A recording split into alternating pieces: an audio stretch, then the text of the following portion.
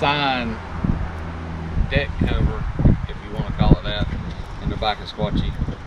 And we decided to take that out because it wasn't quite as waterproof as what we was wanting. So today we're going to cut some aluminum sheet diamond tread that it's pretty thick, but actually it's amazing that you can actually cut it with a skill saw.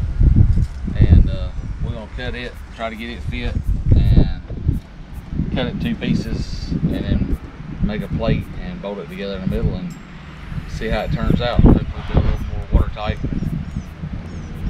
and maybe paint it. I'm not sure what we're going to do yet, but we'll see how it goes.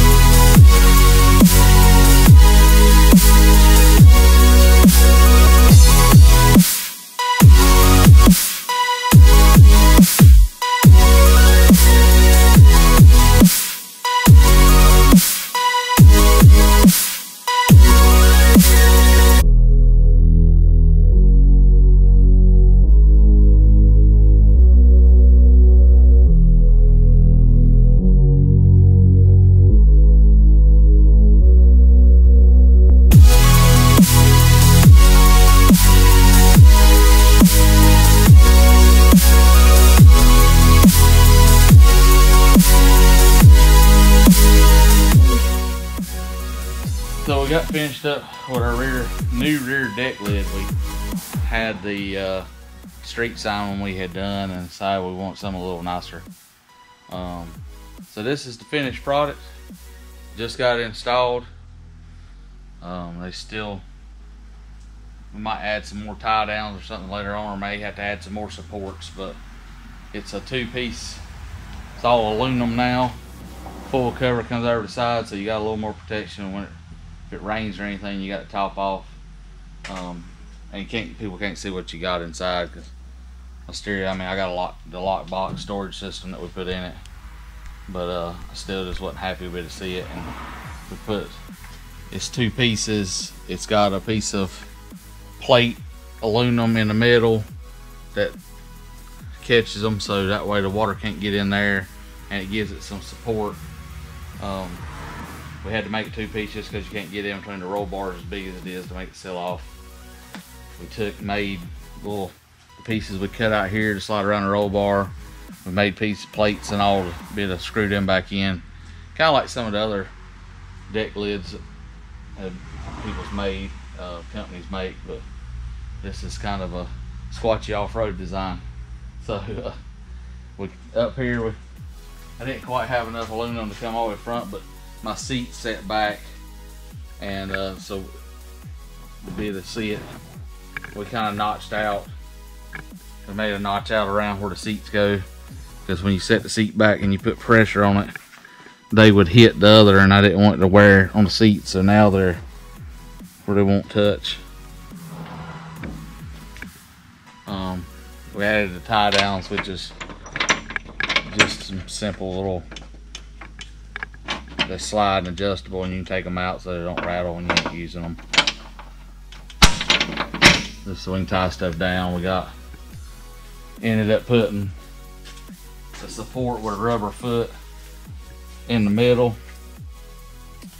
here and at the front, and set them on so they're sitting on my box, so it gives it the support. So when you put a cooler, because my cooler, we usually try to mount it back here at the back so it's easier to get to.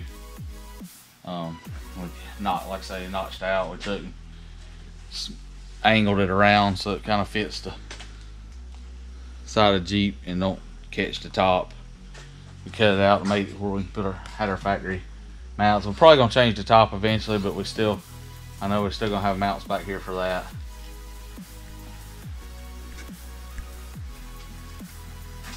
Tailgate shut.